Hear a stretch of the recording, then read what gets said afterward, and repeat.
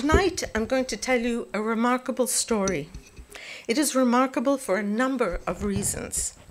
The usurpation attempt of John Komnenos is probably the event in the history of Byzantium for which the greatest number of contemporary accounts has survived: 5. The number of accounts is striking, especially given the coup's lack of success. But other noteworthy aspects of the event can be mentioned. We know the day and month of the coup, 31st of July, but until recently the year was not established. Was it 1200? Was it 1201? Another out-of-the-ordinary aspect of the usurpation attempt is the physical description of the usurper. He was fat. Every possible Greek adjective and synonym is used to express and describe John's fatness. Every one of the 5 accounts manages to impress on listeners and readers this salient characteristic of the usurper. Furthermore, we learn other things we did not know about Constantinople and the Great Palace. What the imperial mint workers did. What relics were kept in the Pharos chapel of the palace. But, to quote the Byzantine historian Michael Engold, hard facts are lacking, by which I suppose he means we do not know the names of John's co-conspirators. The bare outline of the story is this. John Komnenos, with his co-conspirators, went first to Hagia Sophia. And that you need it. Okay. There, he crowned himself with one of the crowns hanging over the altar table.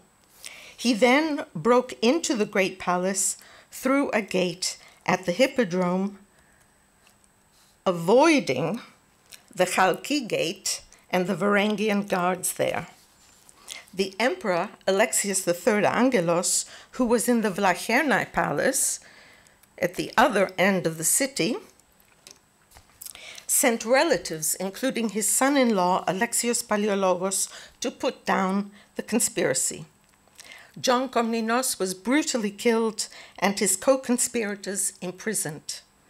John had been king for 1 day, from dawn of the 31st of July to dawn of the 1st of August. Of the 5 contemporary accounts, 3 are orations addressed to the Emperor Alexius III by Nikitas Choniatis, Nikiforos Chrysoveris, and Efthymios Tornikis. To these orations can be added Choniatis' account in his history and one eyewitness account by Nicholas Mazaritis.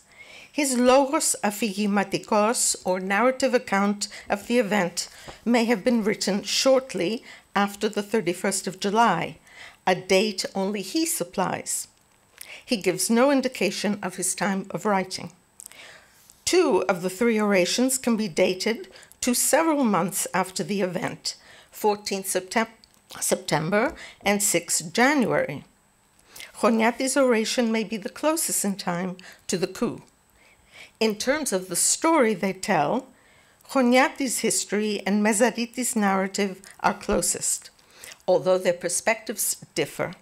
Choniatis was outside the palace in the city and reported the actions of the mob and the route that the emperor's troops took to reach the scene of the coup at the Hippodrome and Great Palace. Mazaritis, on the other hand, reports the coup from a perspective inside the palace. It is Mazaritis' narrative that is the subject of this talk.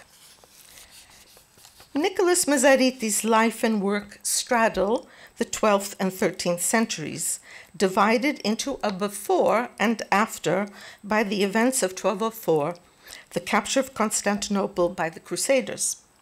Born in Constantinople in the reign of Manuel I Komnenos in the 1160s, he died sometime in the early decades of the 13th century as a subject of a Lascaris emperor in Asia Minor, either Theodore I or his son-in-law John III. The 8th child of his parents, he obtained an education in the capital. His father held a high position at court. References in his writings and in the titles of his works help us to piece together his career. He mentions that he was a didaskalos, teaching in Constantinople before 1204. In 1200, at the time of the usurpation, he was skevophylax, or keeper of the sacred treasury of the great palace churches.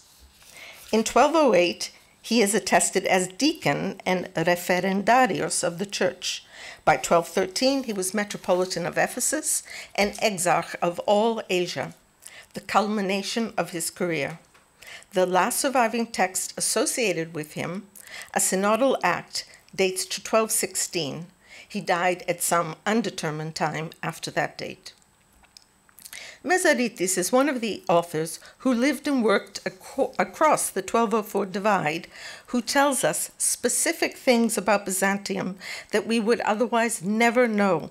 He gives names of places and things, describes buildings and their decoration.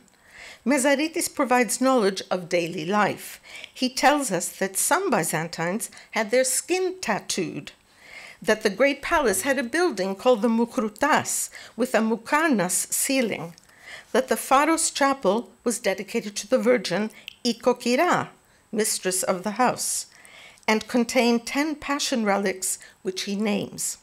For us modern readers, Macrides is wonderfully informative, even if some of this information is not without problems of interpretation. His account of the usurpation of John Komnenos shows the same traits as his other writing. He begins by giving the circumstances in which he wrote. I will tell you why and for whom I wrote my narrative. In his introduction, he includes some of the same themes one finds in histories. He wrote because his acquaintances and others had asked him to write. This statement is reminiscent of John Komnenos' 12th century preface to his chronicle. Another theme Macrides shares with other writers is the following. He will write down all he saw so that the passage of time does not erase it from his memory. His emphasis is on eyewitness status. He continues by meticulously making a distinction between what he knows from his own presence and observation and what others told him. He identifies one of his informants, disclaiming responsibility for what he heard from him, while vouching for the truth of his own narrative. What you hear from me now on, you can believe. Yet, all this careful work is undermined at the very beginning, from his very first sentence, where he states, quote, in composing a narrative, most people who are deep-thinking and resourceful combine true events, tes aliphies, with inventions, anaplasmata, that are appropriate to their purpose, making use of what is plausible. In this way, with this statement, Macrides sets up his readers or audience, introducing them to the narrative he is about to deliver. Truth and invention, the real thing and hearsay. What did Macrides prepare for his listeners? Like everything else he wrote, this piece of writing features him, or his version of himself, in it. Here as the skevophylax, keeper of the treasures of the Pharos church. In his account, not only does he insert himself into the narrative, but he makes the whole event he relates revolve around him and his 3 adventures or encounters with those who were attempting to steal the treasures of the church. This fixation on his adventures is particularly intrusive when, after describing the brutal killing of John Komnenos by imperial troops, which we could, after all, expect to be the climax of the narrative, he returns to himself to tell us his 3rd and final encounter with the would-be robbers. Macrides is therefore at the center of the action. The suspense for the reader-listener lies not in what will happen to the usurper, but in how events will unfold for the narrator. For, from the beginning, we know what will happen to John Komnenos. Macrides foreshadows the outcome 6 times in the first pages of the narrative, on each occasion in a different way. And I quote now, "The one seeking to kill was killed. He was really going to his own death. He entered the palace of Hades and Pluto. His head hung down, a sign, it seemed to me, that it would not stay on his shoulders." While we know what will happen to John Komnenos, the dangers Macrides faces are still to come. When he arrives at the Pharos, he sees men armed with swords and knives. He addresses them in the only speech of the narrative. The would-be plunderers of the holy treasure are told, "Learn the names of the treasures here and tell the generations after you." Macrides proceeds to list and describe the passion relics of the Pharos, starting with the crown of thorns, 10 relics in all. His catalogue is the only inventory of the relics that exists. It is a set piece that reads like a sermon on the central position of Constantinople, the New Jerusalem, in the Ecumeni. A version of the same speech is to be found in another of Macrides' writings, his funeral oration for his brother John, written several years later in 1207. In that work, Nicholas puts a speech about the relics in his father's mouth, a father trying to persuade his son to stay in Constantinople and not to seek to live in Jerusalem. Macrides is very active, he shows us, in saving the treasure. But the person whom we might have expected to be at the center of the action and of the narrative, the usurper John, is the antithesis of active. Macrides calls him an actor, anthropos skinikos, and the palace his stage, skini. But the few times he is mentioned by Macrides, he is always sitting, at the beginning on the throne and at the end on the floor, and he has no lines to speak. From the time he gains entry into the great palace, John Komnenos is inert, passive, motionless, and speechless. The only signs of life in him are his breath, short, and his sweat, profuse. The point is made extensively and explicitly in a series of alternating active and passive verbs that describe John, with the active verbs negative and the passive verbs positive. Being led, not leading, commanded, not commanding, receiving orders, not giving them, ruled, not ruling, mastered, not mastering, held under authority, not exercising authority, enslaved, not enslaving, fulfilling the command of everyone. The Scevophylax Nicholas first encountered him sitting on a throne in the Triklinos of Justinian. And you can see here, not perhaps this area. Okay. I'm sorry that this map doesn't have the Pharos, but it should be over here. He approached him from an untypical and unlikely perspective, from behind. It is a view unique in Byzantine literature and extremely rare in Byzantine art. As Otto Demos remarked, full back views do not occur at all in the classical period of Middle Byzantine art. For, to the Byzantine beholder, such figures would not be present at all. Macrides describes this non-presence so. Entering at the Triklinos of Justinian and gazing, I saw the head and the crown and the back of that new emperor. For my entrance to him was from the south, which prevented me from seeing his face.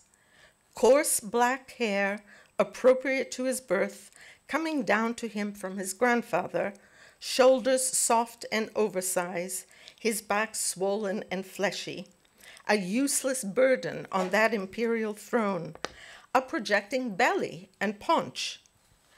Although Macrides approaches from the south, he supplements his view from the back with one from the front. The words progástora and prokylion, projecting belly, make explicit this other perspective. Macrides plays with perspective in his account. He could not be everywhere at once in the palace, but he describes all parts of the palace as if he were. Just as he gives multiple perspectives of John Komnenos, so too he does for the interior of the palace. He gives a series of descriptions, a string of images that take his audience to different parts of the palace. The main verb is lacking, creating the effect of annotations for stage sets. And I quote, "From this time on, the gates of the palace open and unguarded. The triklinos of Justinian denuded of men. The attack at the chrysotriklinos. The rush of soldiers here and there at the corners of the palace, cutting down those huddled in fear."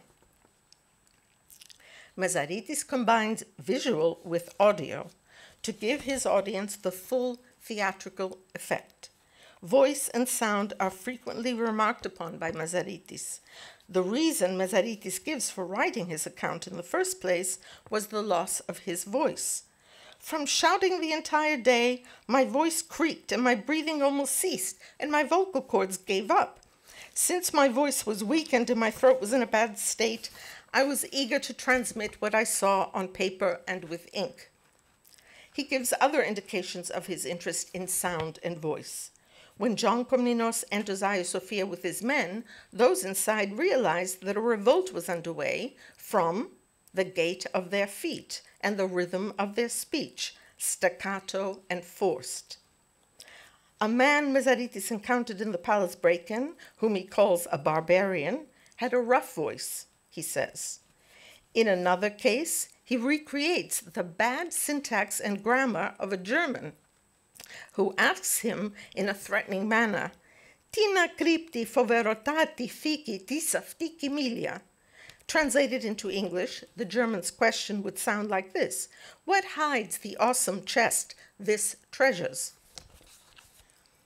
Macrides' narrative supplies the storyline, the account of the event, but it provides in addition the physical appearance of the characters, their bearing and clothing, the sound of their footsteps, voices, breathing, in short, their physical presence. This is theater in the round. By his attention to these physical details, he transports his audience, whether those listening to him or reading him, to the event itself. They inhabit it, its time and place. How the body functions and the effects on it of certain sounds, sights, and circumstances are key elements in Macrides' reconstruction of events and the characters involved in them. He recreates all possible dimensions, including psychological states. His audience is told, "The cry pierced through the auricle of my ear. The hair on my head stood up, and also the skin below." As he was speaking, dizziness overcame me, and trembling took hold of my limbs, and my hands and knees were paralyzed, and I perceived that I was practically without breath, when I put it in my mind that the wretches would reach the church of the Mother of God also and plunder the holy things. In keeping with his interest in the body and also in making lists of things, Macrides gives a full account of the parts of the body that were hit and wounded in the fighting on the 31st of July. "I stood against the opponents who were hitting me again with an abundance of stones, which crushed the bones of my left hand, the shoulder, the forearm, the radius, and the fingers themselves." Another example in which he shows off his anatomical knowledge. One was hit on the ankle joint, another was wounded on the metatarsus, another was maltreated on the scaphoid, another on the cuboid, another received wounds on the heel, most sustained discomfort and lashes on the fibula. Having created a theater in the round, Macrides leads his audience to the final scene in the life of John Komnenos. It is a silent one. John sits on the ground in the Macrides, a building in the Great Palace known by this name only from Macrides' account. It was in this building that the usurper was found by the emperor's soldiers, according to Macrides. It was from the Macrides that he was dragged down the stairs to the triclinos of Justinian, where he was killed. He spent his last moments of life in this building. This is how Macrides describes it.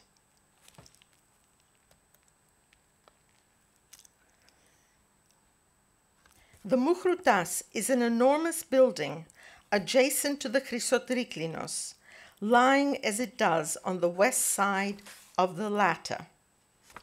It is, of course, not marked on the map. The steps leading up to it are made of baked brick, lime, and marble.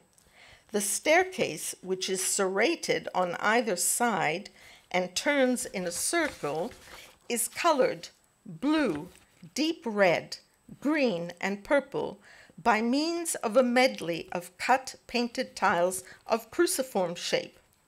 This building is the work not of a Roman, nor a Sicilian, nor an Iberian, nor a Southern Italian, nor a Cypriot hand, but of a Persian hand, by virtue of which it contains images of Persians in different costumes. The canopy of the roof, consisting of hemispheres joined to the heaven-like ceiling, offers a variegated spectacle. Closely packed angles project inward and outward. The beauty of the carving is extraordinary, and wonderful is the appearance of the cavities, which, overlaid with gold, produce the effect of a rainbow more colorful than the one in the clouds. There is insatiable enjoyment here, not hidden, but on the surface. Not only those who direct their gaze to these things for the first time, but those who have often done so are struck with wonder and astonishment. Indeed, this Persian building is more delightful than the Laconian one of Menelaus. Macrides continues his emphasis. The Persian stage, the work of a hand related on his grandfather's side, had the actor John crowned but not arrayed imperially, sitting on the ground, a symbol, this, of the condition that had taken hold of the miserable one and of the unbearable nature of the misfortune. He was drinking much and acting agreeably to the Persians represented in the building, and he was drinking to their health. Dripping with sweat, he sometimes wiped the sweat with a towel, sometimes flicked it away with the crook of his finger. This passage has lately attracted a great deal of attention. Jeremy Johns, a historian of Norman Sicily, has compared the muqarnas ceiling of the Macrides with the Cappella Palatina in Palermo. And here you see the ceiling of the Cappella Palatina. Whereas the name Macrides had been interpreted until now as a Persian word meaning cone and referring to the conical roof of a Seljuk-type pavilion, Johns gives an Arabic etymology for the word, makrat, meaning glass or stone that has been carved. The word occurs in Greek in a monastic foundation charter of the late 11th century, referring to drinking glasses, muchrutia potiria. Ptochoprodromos in the 12th century vernacular works addressed to emperors, uses the word in the context of wine drinking. Thus, Jeremy Johns connects the Macrides with its images of Persians, i.e. Turks, in different costumes with the images on the ceiling of the Cappella Palatina, royal drinking parties, rulers with their So here's a close-up of the ceiling and another one and another one. And here we have the drinkers on the ceiling of the Cappella Palatina. When we read the description of Macrides, because we know of the Cappella Palatina, we imagine him sitting on the floor under such a ceiling. John Komnenos was toasting similar figures in Constantinople. Macrides' description of the Macrides ceiling fits a wooden coffered muqarnas ceiling. Jeremy Johns goes further and identifies the Macrides with Manuel Komnenos' building in the Great Palace, a hall described by Choniates as large and decorated with scenes of Manuel's victories. In that hall, Manuel presided over the Church Synod of 1166, and Michael IX Palaeologos, at the end of the 13th century, made promotions there after his coronation. That is all we know of the so-called triklinos of Manuel, or the Manuelitis. Jeremy Johns suggests that the same artists decorated both the Cappella Palatina and the Hall of Manuel, traveling from Sicily to Constantinople. But do we need to posit a Sicilian contribution to the Macrides? Manuel I received the Sultan Kilij Aslan II in Constantinople in 1156 and spent lavishly on his reception. He could have built the Macrides in his honor or redecorated an older building that already stood on the spot. The Lavsiakos has been suggested,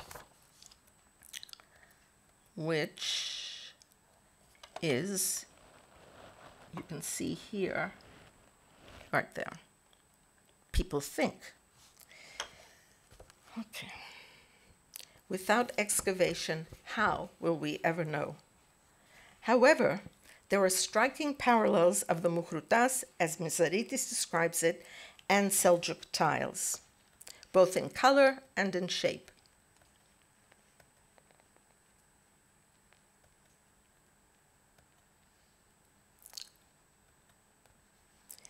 You remember the colors were described as red, green, blue, and porphyry. So here I show you some tiles, and you can pick out some of those colors there. Also, the cruciform shape of this tile.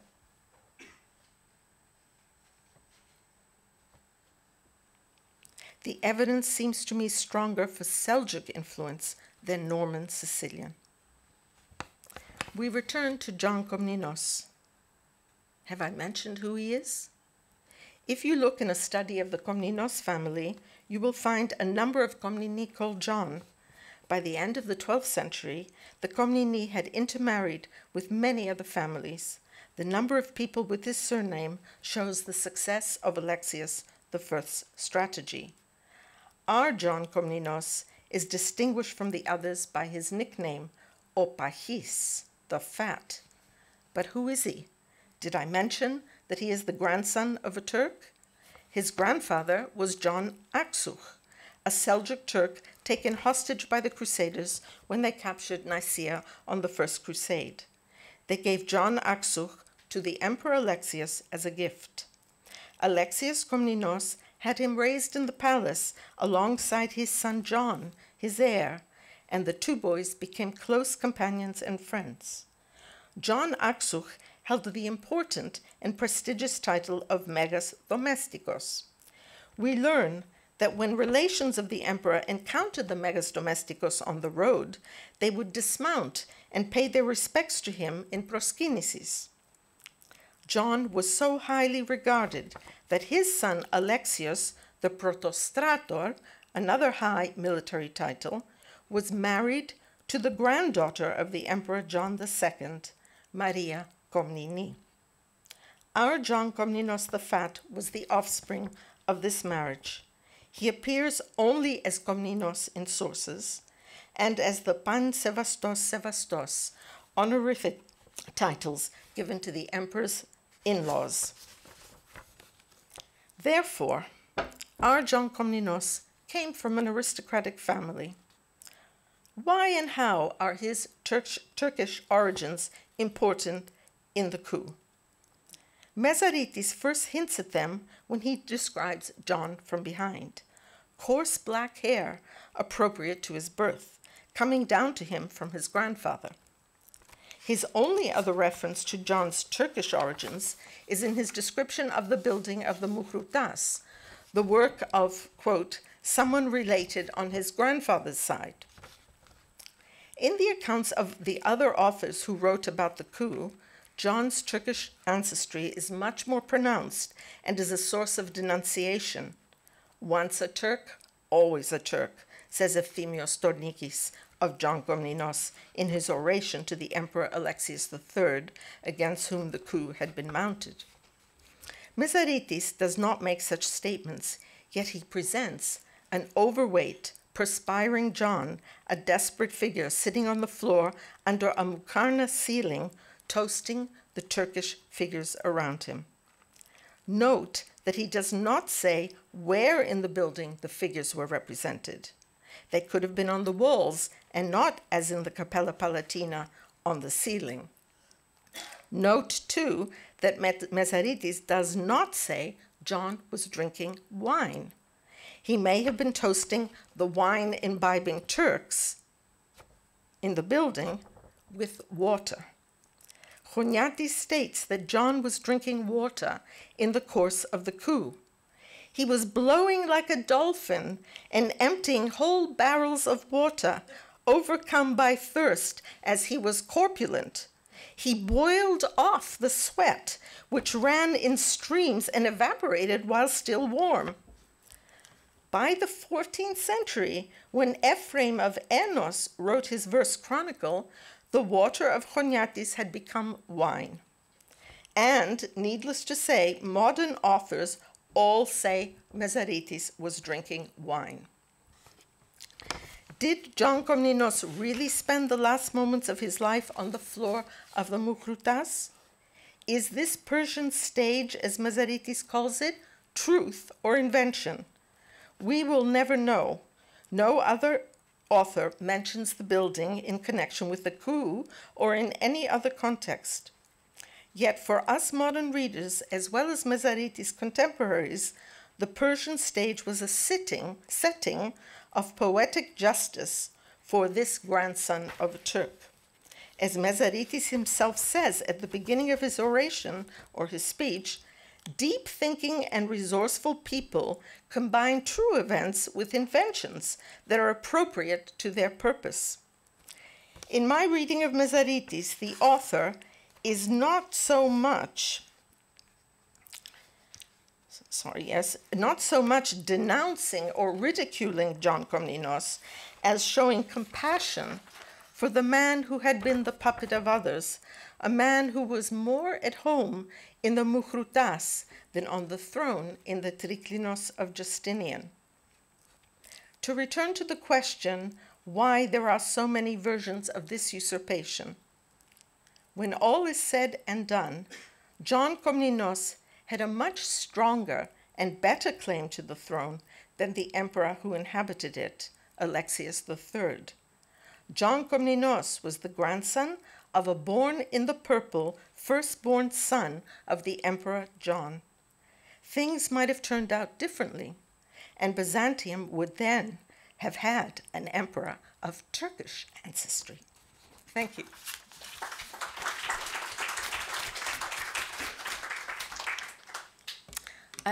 Does anyone have any questions? I would be very happy to discuss your views on this whole matter. If you'll excuse me, I have to put my sunglasses on to see you properly. I would like to ask about Macrides' career.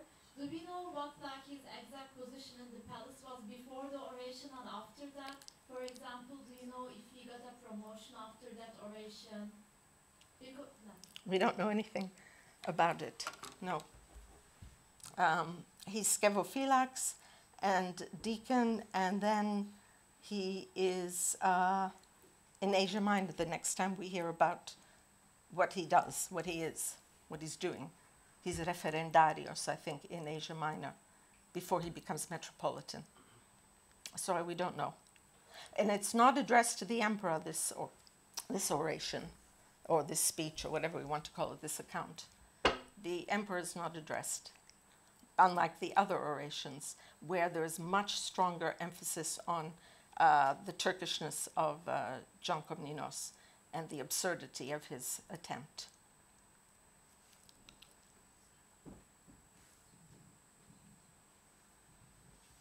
Thank you very much.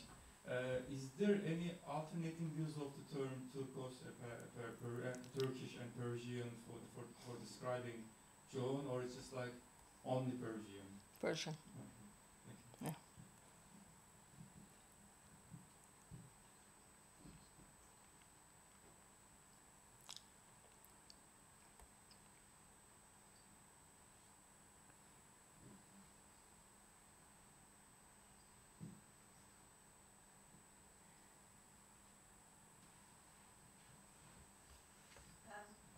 So, are there any references to classical Persian motifs or linking them back?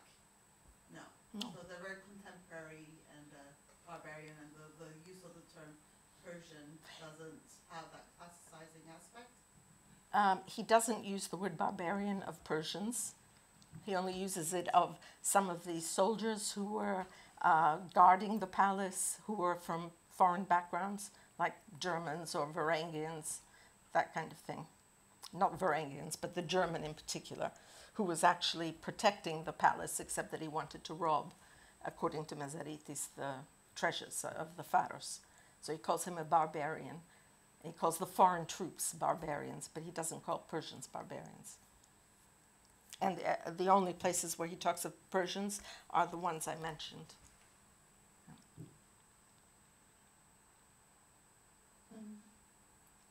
You said that he had black hair and he was fat. So apparently there's an ideal type of emperor, like blonde hair. What was it? What was the ideal physical feature of an emperor? There's a book on, or an article on beauty by somebody. Well, anyway, the point is that, have you ever heard of a fat emperor in Byzantium? We don't hear. There must have been people who were not exactly slim, but we don't hear about it. My point here is that it's a distinguishing characteristic to call him the fat, because there were so many John Komneni in the world at the time, and B, that because he failed, he's John Komnenos the Fat. Because he failed, he's a Turk. Otherwise, no one would mention it. Another thing about black hair is that, like the Muslims, they were calling the Byzantines Banu Asfar, meaning blonde people. So, but like there were Armenian origin emperors. But even in later times, they were calling it Banu Asfar. So, I was wondering if, in the Byzantine mentality, was there this ideal beauty and that emperor should? Well, I think it wasn't so much that it was black hair as that it was coarse. And secondly, I don't personally remember having read any descriptions of emperors apart from their height might be mentioned, or their height, basically. So I don't remember color of hair or anything like that. In one case, I think Theodore Lascaris is said to have 2 different eye colors. But I think they were Which is white skin, at least, like in begins Macrides, when he was praising the emir, he said he wasn't light, black, but white. Yes, So yes, they want them to be. yes. Yeah, thank you. Yeah.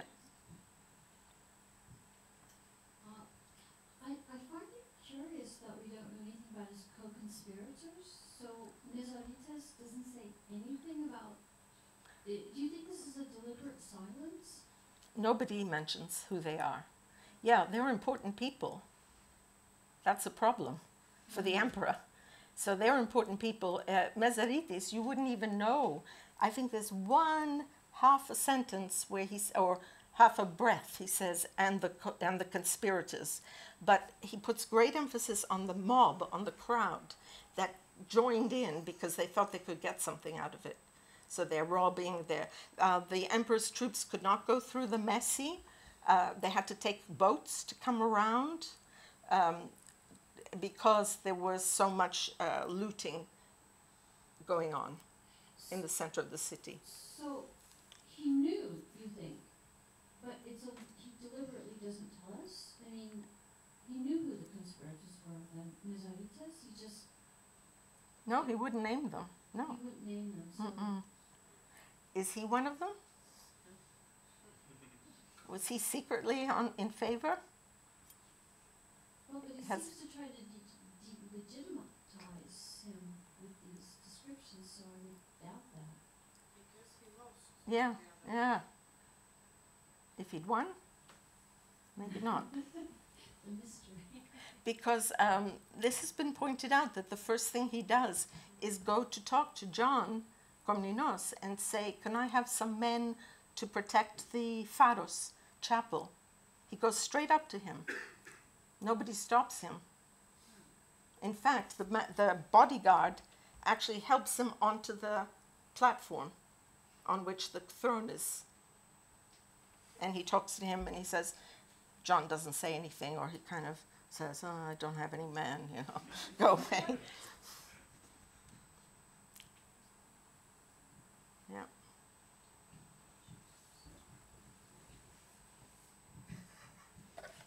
So, thank you very much for your history. It was a great pleasure to consider. My question would be not about Macrides, but about usurpation attempt in the city. You said that there was a lot of looting going on, and I remember that some churches and monasteries being looted, but I don't think that I know the names. But can you tell us a bit more about how much, No, it's generally described as the houses of the rich are being looted. The people are completely out of control. But, Yeah. And then after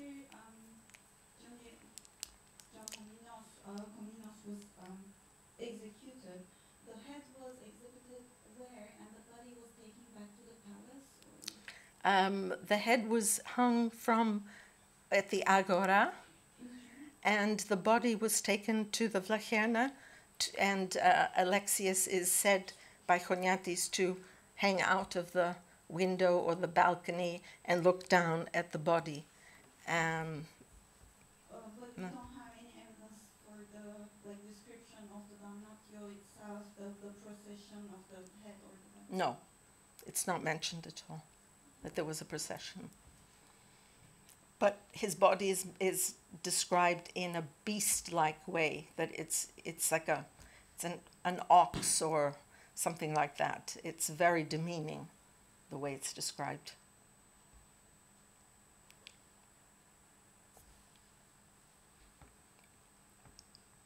Does anyone have any views on the Macrides, whether it could be Seljuk or Sicilian?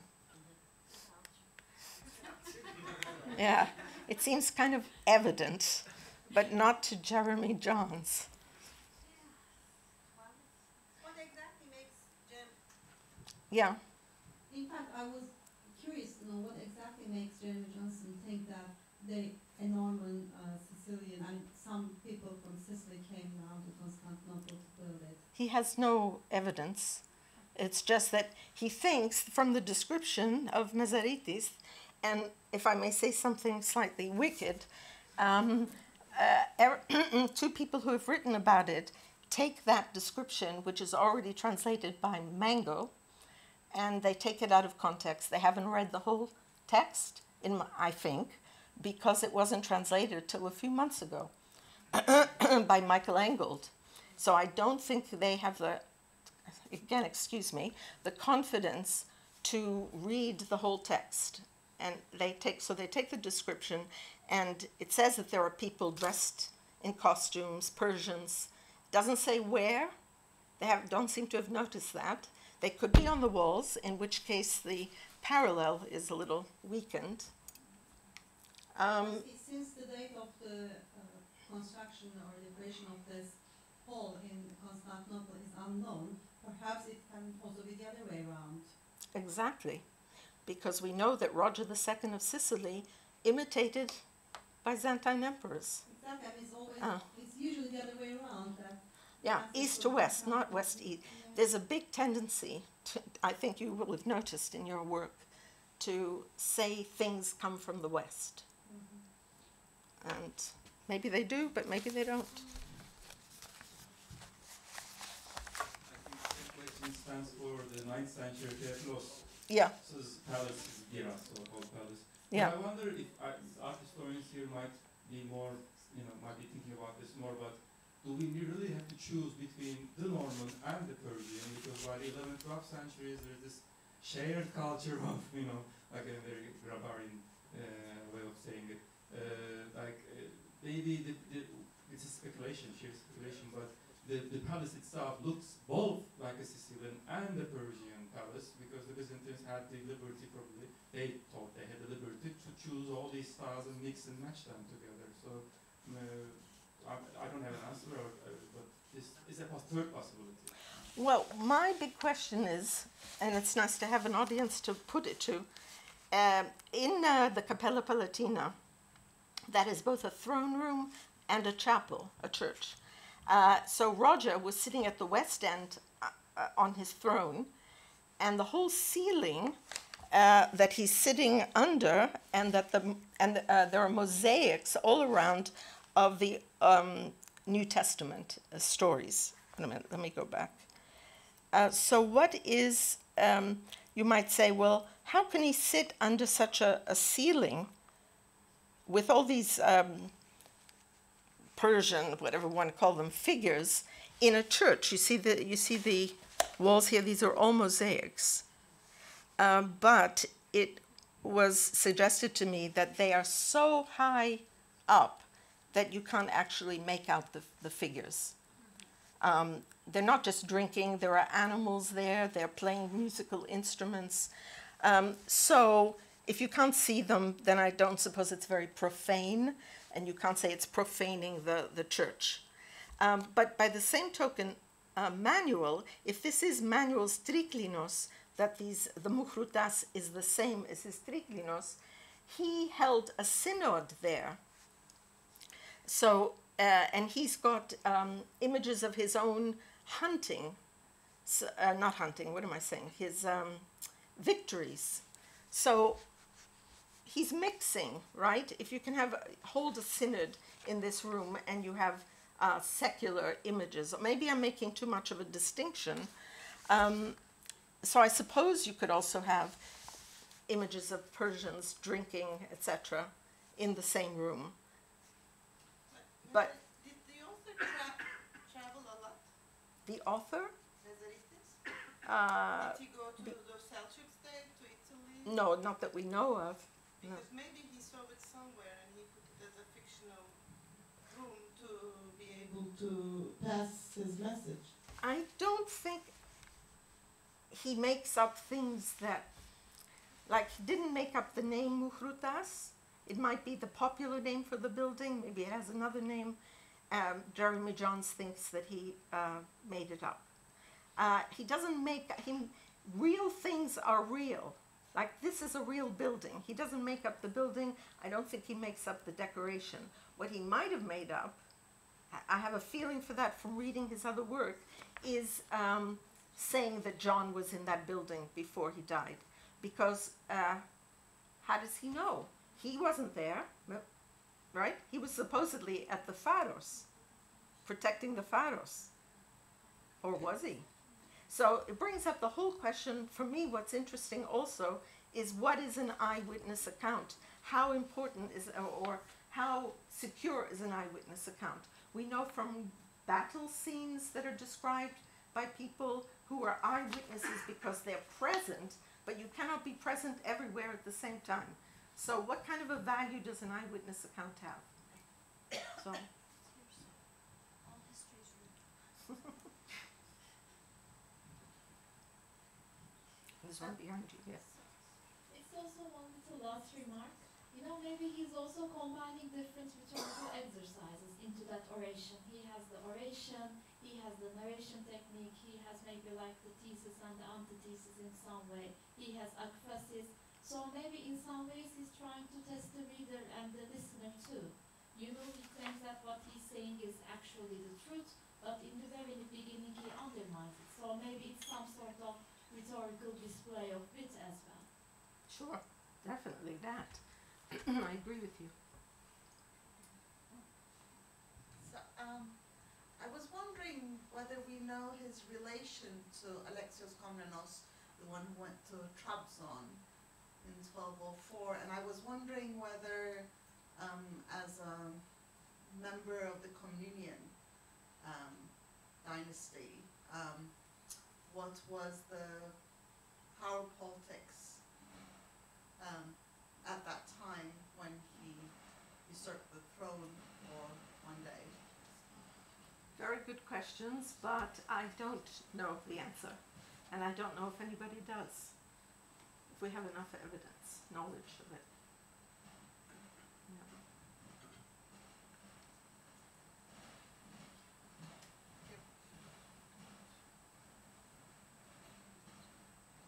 One thing I could also mention is that there's a marginal note that says that Alexios Moudzouphlos, Alexios V, was behind it, and we know that Alexios was imprisoned at some point, and he was released when Isaac II and his son Alexios the fourth came to the throne when the Crusaders were present. Alexios V becomes emperor because he kills Alexios IV. So it could be that Moudzouphlos is part of this conspiracy. Alexios Doukas Moudzouphlos, another nickname that became a surname. Bachis never became a surname. I guess we're glad of that. I just had a follow-up to what Koray said earlier about the art historians, and Jeremy Johns has been mentioned, but I also want to mention Alicia Walker, who's written about this, and to mention the Seljuk and kind of what we call Persian connection. But in terms of what Koray said, the kind of shared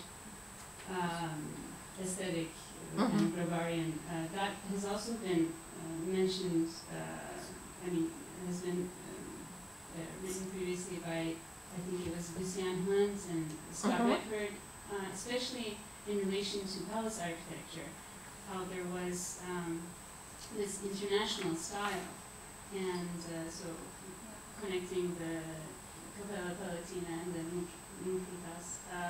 But I'm very interested to hear about your your textual reading and how it elaborates on what has been said before, because I think that can help us kind of connect some of these dots that have been connected perhaps more loosely on stylistic grounds.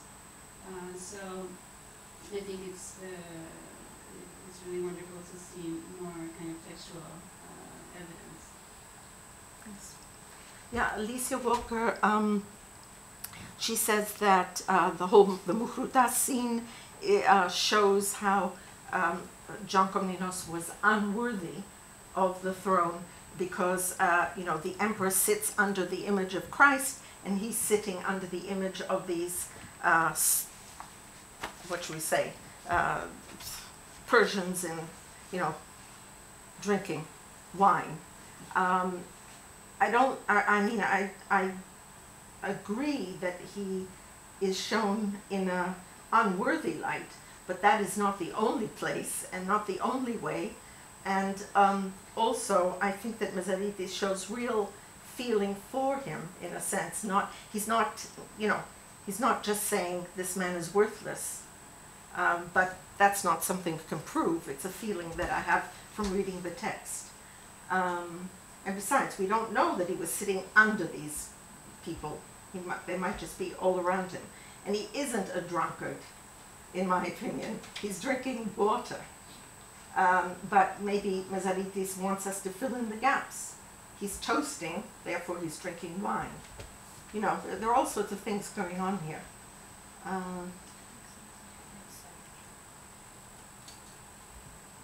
That's all I have to say.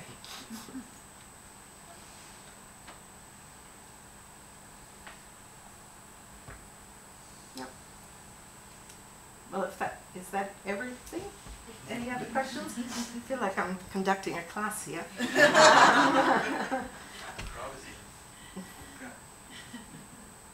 Thank you for your comments and suggestions. And it's work in progress. And Scott Redford definitely, you know, is of this opinion as well. So I hope that he and I can develop this further and maybe publish something. But now that the whole of Macrides' work has been translated into English by Michael Engold, it might become more popular with people. Although I disagree fundamentally with lots of things he says in his translation. For example, he says that he's drinking wine. He just supplies the word wine. It's not in the Greek. So, Vida, a warning. Don't trust everything you read.